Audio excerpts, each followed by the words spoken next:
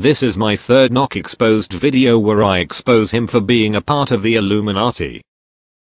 Look at this, see that his nose is in the shape of a triangle. Think about it, a nose has 3 parts, 2 nostrils and 1 divider. Coincidence? I think not. 3 parts to a nose, 3 triangle, and 3 times 3 equals 9, and NOCC has 2 eyes and 2 ears, and 9 times 4 is 36, and NOCC has 2 dinosaur arms, and 36 divided 2 is 18, and 2 triangles have a total of 6 sides. 18 by 6 is 3, and a triangle has 3 sides, so this proves NOCC is a part of the Illuminati. Case closed.